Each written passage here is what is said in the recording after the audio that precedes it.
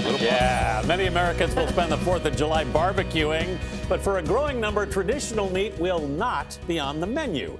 In today's Morning Rounds, we look at the rising popularity and health effects of plant-based meat. Impossible Burger and Beyond Burger have exploded in popularity. The two alternative meat brands are available in more than 40,000 restaurants now and grocery stores combined.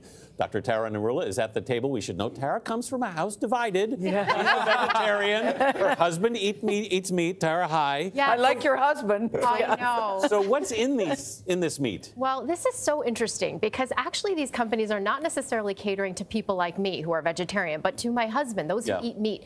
They want us. They do. Yeah. And so they're mimicking the taste and the texture, the chew, the sizzle, and even the bleed. Bleed. That is yes, weird. Which is pretty amazing. Yeah. So when you compare the Beyond Burger, for example, and Impossible Burger, they're relatively similar, but they differ in kind of the key components of their protein. So Beyond Burger uses a pea-based protein, Impossible uses a soy-based protein, and then they both have mixtures of some oils in them, either canola oil or coconut oil.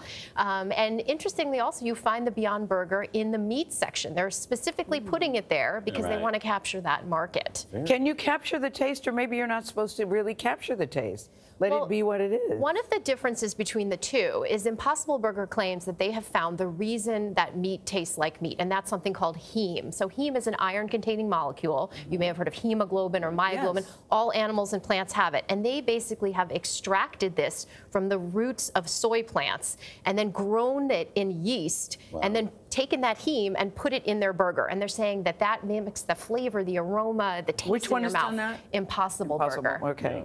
So are they healthy? These plant-based burgers, are they healthy or healthier? Right. So that's really a great question, and not always. So just because something says it's plant-based doesn't mean it's healthy. So you do have to read the labels. When you look at the labels of these two, for example, again, they're relatively similar in terms of calories, so about 250 calories, 20 grams of protein.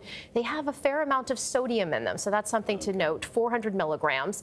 And they have a decent amount of saturated fat, again, about 6 to 8 milligrams, and the recommendation, grams, is to have 13 per day. So 6 to 8 is already a fair amount. And then they all have no cholesterol. So, you know, they are relatively healthy. It's not something you'd want to put in your diet every single day, but you can build it in. And we should say, little known fact, Tara Narula and Julian Castro were classmates at Stanford. Oh, yes. Really? They had a little reunion in the green room. My freshman dorm. Wow. Yes. Anything else you want to say about that? Or no? It was great. We'll leave it there. I don't want to get into trouble with Tara. No, I won't. No, they're both happily married. They weren't then, though. That's the point. Thank you, Tara.